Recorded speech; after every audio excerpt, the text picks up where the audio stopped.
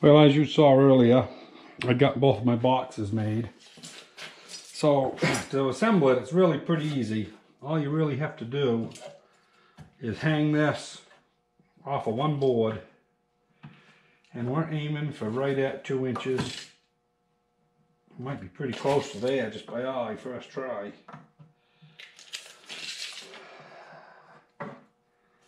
Yeah, gotta twist it that way just a little. That's 2. That's 2 1/16. I think we might have it right there. That's 2, 2. Yeah, well, because things aren't exactly square. You know, something, I don't know if this isn't square, but we'll split the difference like that. We're going to call that close enough. I'll put a couple screws here, then I'll put the other pieces on, and that'll make the form. Then it's just flipped over and pour it. So I'm not going to kill a lot of your time with it. I just thought you might want to see there how I actually suspended it. Now I'm just getting ready to put this one on, and I'll show you what I did real quick. I measured out here to the center line of that board. It's 5 inches.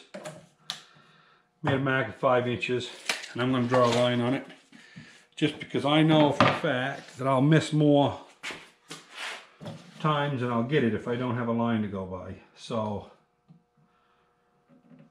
that's how I'm going to do it before I put the piece on. And this here I should be able to go, you know, right off that other one. So we'll hope that other one's in the middle of the board.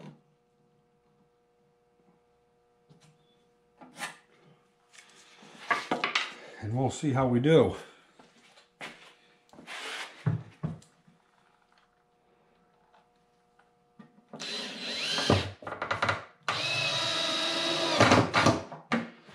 Well, that one went in good.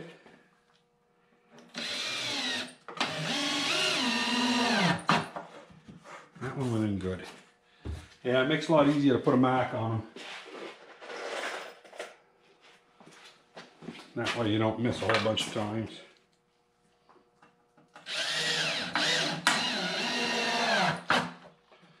That pulled right down good.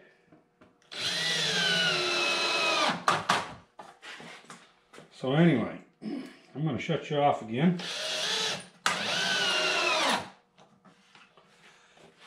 I actually didn't like the way that one tipped when it went in, but the only way to see if you missed it is tip it over. No, it went in. That's good.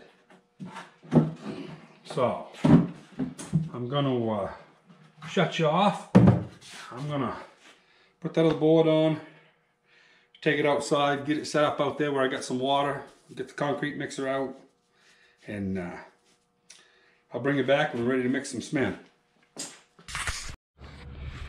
Now, finally, there's nobody here. I'm gonna walk it over. I poured the concrete already, or the cement, whatever you want to call it. It was one of them things, we were gonna take 2 mixes and I didn't want to have a cold scene. And there was people here. So I just kept the camera away because I didn't want to have to deal with making sure nobody got in the film, you know. But I'll show you what we ended up with over here. I think it come out good. Carol's been doing a little bit of landscaping. I helped to do some of that. I think the stuff's almost set. It's not set enough to take the forms off, but it's finally so you can put your hand on it anyway. But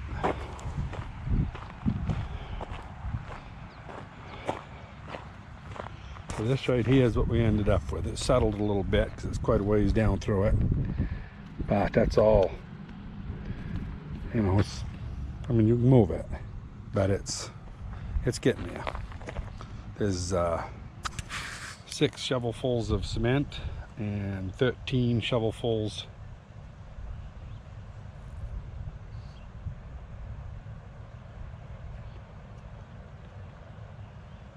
There's about 16 shovelfuls of, it's about 1 to 3. But anyway, while we're at it, I'm going to show you these greenhouses. It's the 29th today. Last time you saw them, they was pretty darn full. And as you can see, there's a lot of empty space in these greenhouses. And it's hot today. Well, that's what it is in the greenhouse right there. I don't know if you can see that or not. But it's probably 95 outside. It's pretty hot. Even though the clouds are around, it's still just a hot day. But we'll show you that number 2 house. Show you what Mother's been up to. She's been landscaping. We had a bunch of hostas there she transplanted. When them fill in, that's going to look nice down through there. Still need to put about another 2 inches of gravel inside of here. But it'll be nice here in a couple weeks when that all gets stood back up. It's a pretty hot day to be transplanting, so that kind of laid a little low right now, but you know, they'll come back to it. But anyway, I got to show you an odd thing that happened. We ordered a bunch of lilies, got the bulbs in, planted them. And we got these lilies that they were like almost a blood red. The name of them is Mascara. And that is a mismarked batch of lilies. So they sent us a dozen of those mascaras, and every one of them's orange. We've only had one person bring it back and come really, well, she didn't complain, but she didn't want any more orange around her house. So anyway, this is what number 2 looks like after a real good week. There's not much left in here. As you can see, she's getting pretty empty. We don't have many peppers, just those few right there, and a few of the Cubanelles or rubas, whatever you want to call them. And these are our hot peppers. We do have some hot peppers left, but you know, hot pepper, we're not down in Mass. Down in Mass you'd have every one of them sold by now, but up here in Maine, people from Maine, most of them don't do hot peppers. So yeah, pretty empty greenhouse. Carol's in here rejuvenating the ones that are stressed from the heat. So yeah, we got about maybe 15 patio tomatoes out of 350. That's pretty good deal. And we got plenty of tomatoes for people if they want them. But yeah, it's been a pretty good last week. You know, even the stuff out here, we're almost out of lettuces. We're all out of broccoli. A lot of the cold stuff we're out of. But yeah, it's been a good day. So anyway, I'll bring you back probably in the morning when we try to disassemble this beast. I got to bring it over to the shop with a tractor, and I'll invert it because this is the bottom. Pull the top off, and then we'll try to withdraw the centerpiece, and if we're lucky it'll all hold together. Yeah, it's pretty well. I think another 2 or 3 hours she'll be really tightening up. Anyway, I'm gonna put the camera away. We got another customer coming, so glad you stopped in and watched the video. And you know, if you don't mind, hit that subscribe button, hit the like button, anything you'd like. We supposed to come into a cold front. We've had 2 or 3 days here. One more day, I guess if we had one more day it'd be a heat wave. We've had 90 some 2 days in a row. But tomorrow I think it's supposed to cool off into 70s.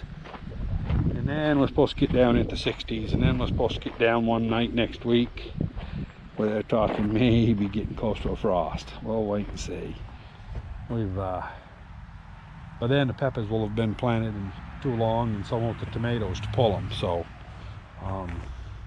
we had this happen once about 20 years ago, and we put an inch blower, which we still got, set her up, fired her up 2 in the morning with a John Deere flat belt running onto it, and it works. All you gotta do is stir the air and the stuff won't settle to the ground and frost.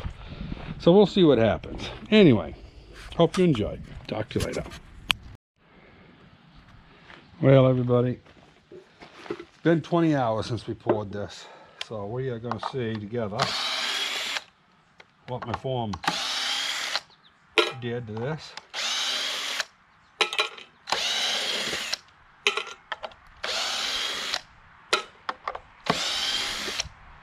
Hopefully it was a success.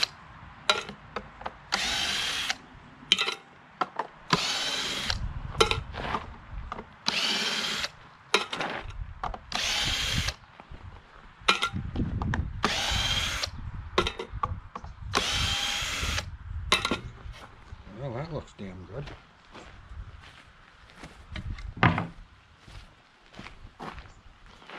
Oh yeah, a little warm, but it's good and hard.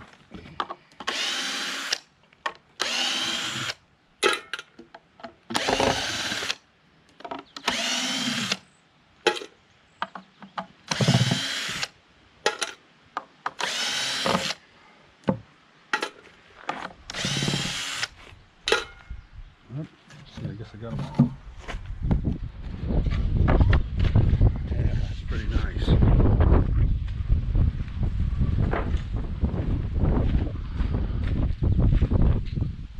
That there's going to be, I doubt you'd ever tap that.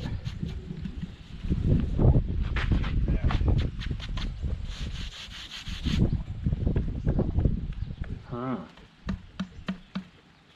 Wow. What I did, break that when I tipped that over. Might have a failure here. I got a lot of cement in it too.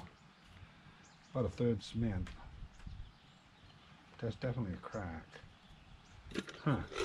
Well, we'll wait and see here what it looks like. Keep on going.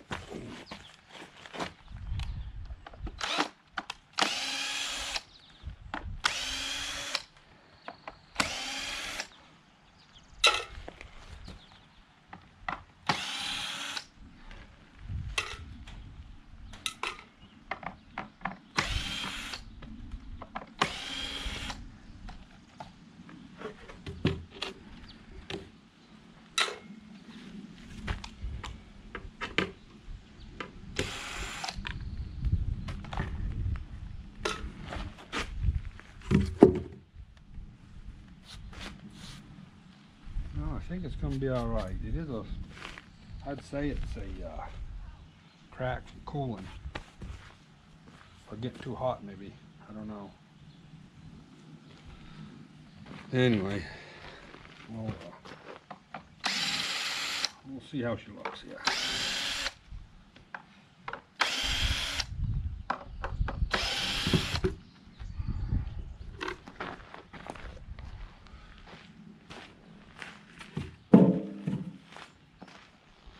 Now this side's solid.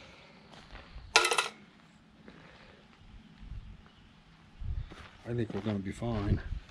That crack only goes down about 4 inches that you can see, so.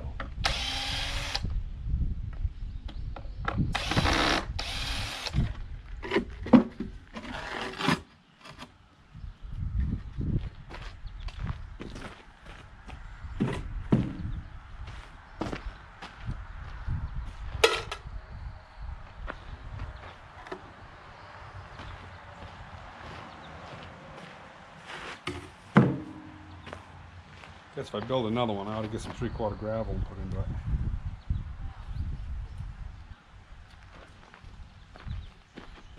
Yeah, I'm gonna go get me a little Tonka and we'll see what happens.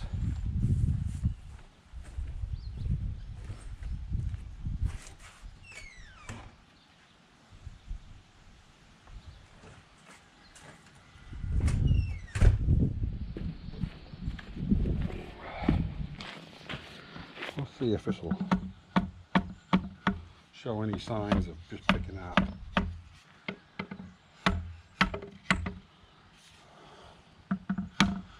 Probably gonna have to take it apart. Yeah, I was hoping. That's all right. If it was metal, it probably would come out. Yeah, let's see here. Yeah, that worked well, that thought process. Oop, wrong way. Put your hand up from behind that, be better.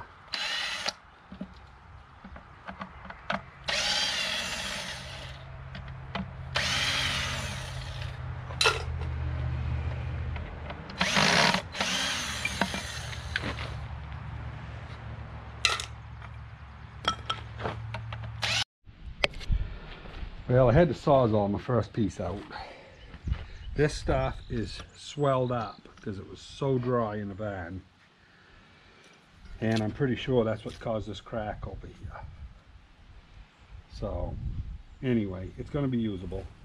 It's definitely going to be usable. The bottom's 3 inches thick, so it should hold it together. It's just a crack. It goes down. Well, it goes down quite a ways, but anyway, I'm going to still call it a success, although it's not a perfect one. So the only thing we got left to do is get this piece off, and I don't think this one's got a screw in it, so I'm hoping it'll pop right off. But you can see how tight that is. That is so tight.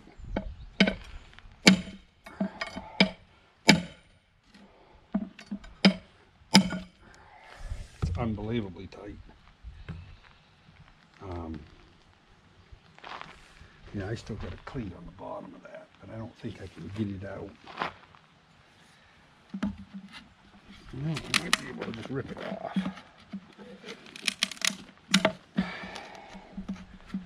Yeah, not quite, I guess.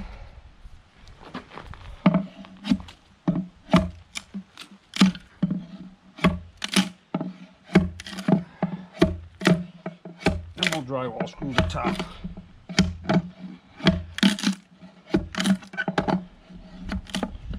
It came out. It's all in pieces, but it came out.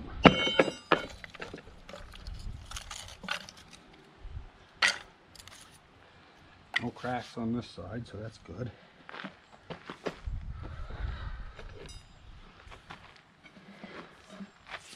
I guess if I ever do this again, I'll make the inside out of steel.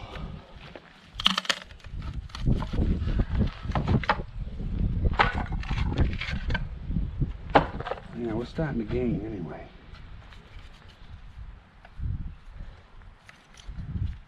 Now this here still got one screw in it, this one.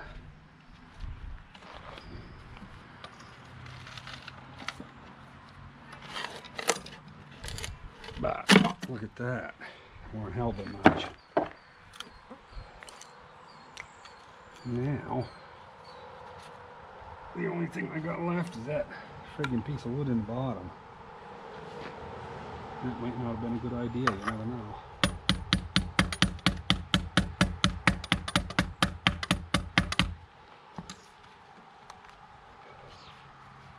Huh. I guess I'm gonna have to go get me a chisel. Well, everybody, I gotta get the vacuum out. Vacuum out what little bit of stuff's down there, but came out as I wanted it to. I do have this stress crack that goes all the way down to there, which this is where the big base is. And I'm 99% sure that that stress crack right there is from the wood expanding. That wood was expanded so friggin' tight. Unbelievable. So, yeah, that was an education here.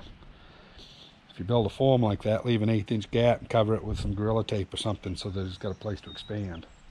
I never even would have thought of that. You know, I'm not used to working with concrete, but I learned something. Anyway, it's not a big deal. It's still serviceable. You know, the main purpose of this is Not necessarily to protect the urn, it's just to make it so that once we put it in the ground, the grave don't settle and all that. Kind of both, but yeah, it's 100% serviceable. All I gotta do now is make a lid for it. And yeah, that's pretty simple. So anyway, hope you enjoyed. It was a success as far as I'm concerned. You know, it's still something I can pick up and put into pieces, you know. Could have been worse. So anyway, yeah, hope you enjoyed. And if you build one for yourself, leave some expansion gaps, unless you do it out of steel. Okay. Don't forget to hit the like button if you like it. Don't hesitate to subscribe. We'll talk to you later. Well, everybody, I threw this form together. This is going to be for the top. It's got a little extra cement probably than what it needs, but you and I both know that everybody drives on cemetery graves nowadays with equipment, so we're going to have a 4-inch lid here in the middle, 3-inch on the outside. It should hold up normal traffic. I don't know. Anyway, that's what we're going to make it out of. And yeah, like I say, this here come out good. So I actually put the urn in. I got about 3/4 of an inch, half 3/4 all the way around it. So we did our calculations right, which makes me real happy. It'd be a bitch if it didn't fit. I guess if it didn't fit, I'd make a smaller urn. But anyway, yeah, so that's the end of it. I'm not going to show you the pouring. Yeah, it's one of those things, pretty mundane stuff. And there's people over there, because I'm going to do it over by the greenhouse where I got water. Anyway, you know, hope you enjoyed, and we'll be talking to you later. Yeah, everybody, it's late at night, but I just took the wood off this, and that's the cover. You know, it's got a few crumbs on it. That's the cover for that little vault. Came out all right. So anyway, it is going to be okay. We got everything all done. I hope you enjoyed. Talk to you later.